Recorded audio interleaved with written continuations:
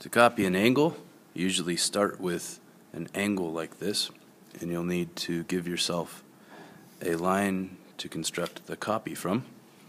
You can pick the end point or any point on the line to begin. So what you do is you get your compass set to whatever medium-ish setting, and on that original angle you put the point on the vertex and you arc across both rays of the angle, and then you move to the vertex of the new angle and you draw the same arc. Next you do is get your compass set to the distance of those two intersections from your arc that crossed the original angle. So in this case,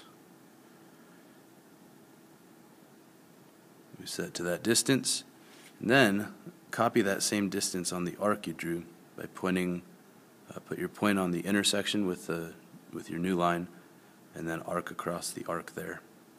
And that intersection, if you connect it to the vertex, will give you a copy of your angle.